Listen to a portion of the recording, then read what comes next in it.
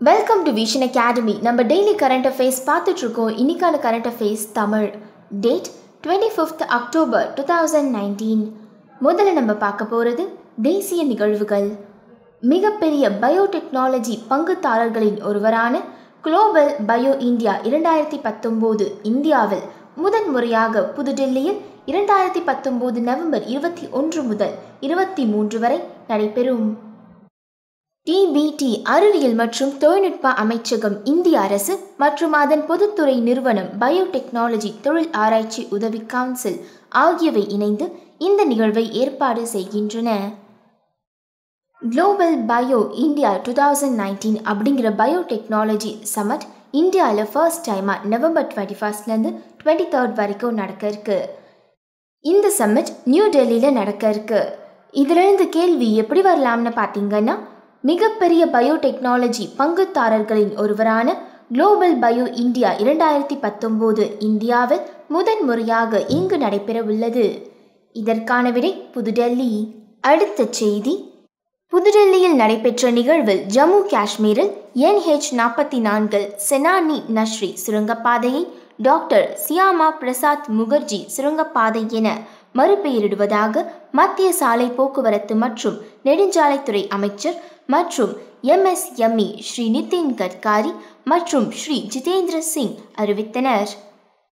New டெல்லியில் நடந்த ஈவெண்ட்ல Jammu Kashmir NH-44 Senani நஸ்ரி சுரங்கப்பாதையை doctor Syama Prasad Mukherjee சுரங்கப்பாதையா பெயர் மாற்றதாக அறிவிச்சிருக்காங்க. இதிலிருந்து கேள்வி எப்படி வரலாம்னு பார்த்தீங்கன்னா, சமீபத்தில் எந்த சுரங்கப்பாதையை டாக்டர் சியாமா பிரசாத் முகர்ஜி சுரங்கப்பாதை என பெயர் மாற்றப்பட்டது? இதற்கான விடை செனானி நஸ்ரி சுரங்கப்பாதை. அடுத்த செய்தி, கப்பல் அமைச்சகம் 2019 செப்டம்பர் 16 முதல் 30 வரை ஸ்வஸ்த பக்குவாடாவை கடைபிடித்தது. மகாத்மா காந்தியின் 150வது பிறந்த நாளை பிரம்மாண்டமாக கொண்டாடுவதற்காக பிரதமர் ஸ்ரீ நரேந்திர மோடி 2019 செப்டம்பர் 11 முதல் ஸ்வஸ்த ஹை சேவா பிரச்சாரத்தை தொடங்கினார்.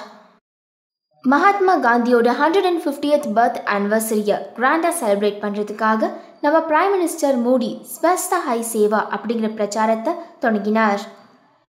இதிலிருந்து கேள்வி எப்படி வரலாம்னு பார்த்தீங்கன்னா, மகாத்மா காந்தியின் 150வது பிறந்த நாளை பிரம்மாண்டமாக கொண்டாடுவதற்காக பிரதமர் ஸ்ரீ நரேந்திர மோடி கப்பல் அமைச்சகத்தின் சார்பில் தொடங்கிய பிரச்சாரம் எது?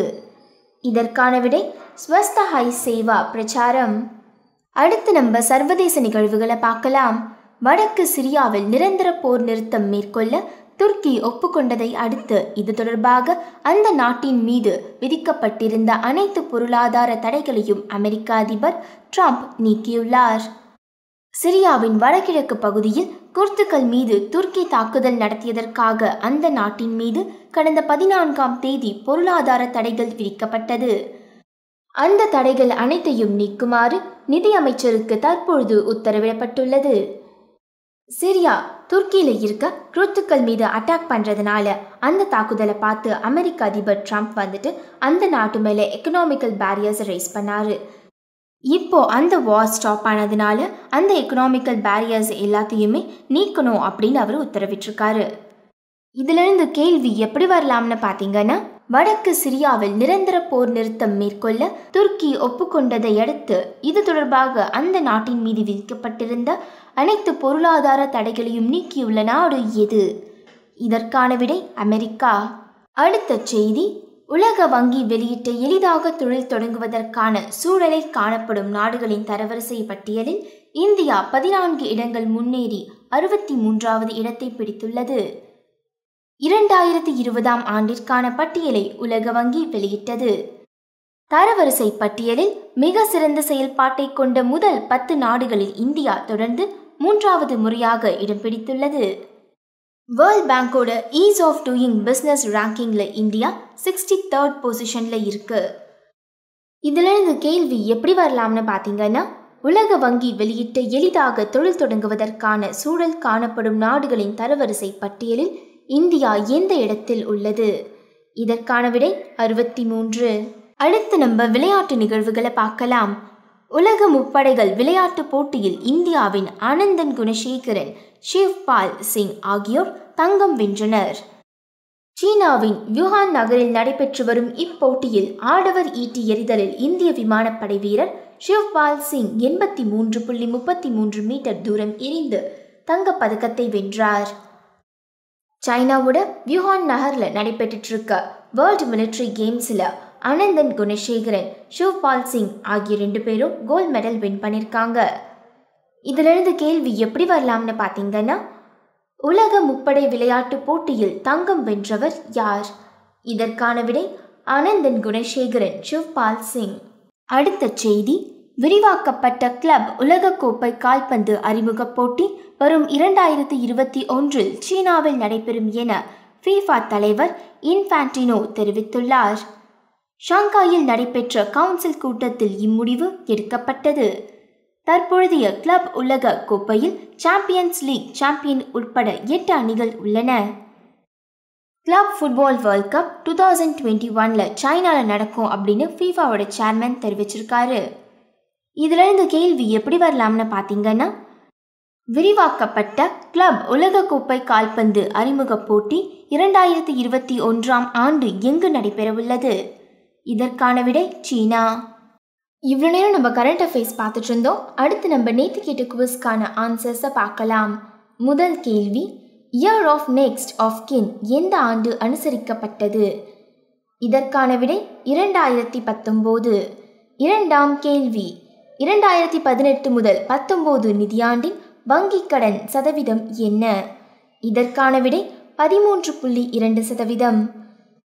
மூன்றாம் கேள்வி, எல்லை பாதுகாப்புக்காக இந்தியா அனுப்பவுள்ள செயற்கைக்கோளின் பெயர் என்ன? இதற்கான விடை ரெசார்ட் 2.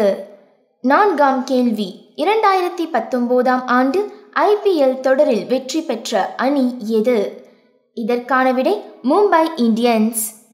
ஐந்தாம் கேள்வி, வருவாய் அடிப்படையில் முதலிடத்தை பிடித்துள்ள நிறுவனம் எது? இதற்கான விடை ரிலையன்ஸ் இண்டஸ்ட்ரீஸ்.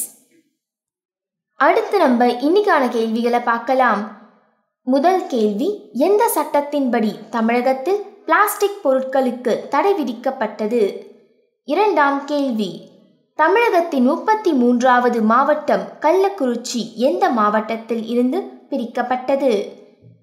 மூன்றாம் கேள்வி, தமிழ்நாட்டில் முதன்முறையாக உலக முதலீட்டாளர்கள் மாநாடு எப்பொழுது நடத்தப்பட்டது? நான்காம் கேள்வி, தேசிய தொழில் முனைவு விருதுகளின் 3வது பதிப்பை வழங்கிய மத்திய அமைச்சகம் எது?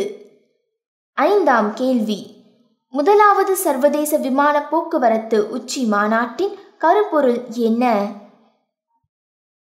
இந்த கேள்விகளுக்கான விடைகளை நம்ம நாளைக்கு கரண்ட் அஃபேர்ஸோட பார்க்கலாம். இந்த கேள்விகள் எல்லாமே இதுக்கு முன்னாடி இருந்த கரண்ட் அஃபேர்ஸ்லேருந்து தான் எடுத்திருக்கோம். ஸோ ஆன்சர்ஸ் தேடுறவங்க அதை ரெஃபர் பண்ணிக்கோங்க. ஆல்ரெடி ஆன்சர்ஸ் தெரிஞ்சவங்க கீழே கமெண்ட் பாக்ஸில் கமெண்ட் பண்ணுங்கள்.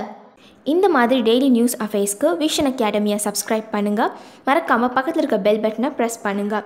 இந்த வீடியோ உங்களுக்கு பிடிச்சிருந்துச்சுன்னா லைக் பண்ணுங்கள், ஷேர் பண்ணுங்கள். இந்த வீடியோ பற்றி ஏதாவது டவுட்ஸ் இருந்துச்சுன்னா கமெண்ட் பண்ணுங்கள்.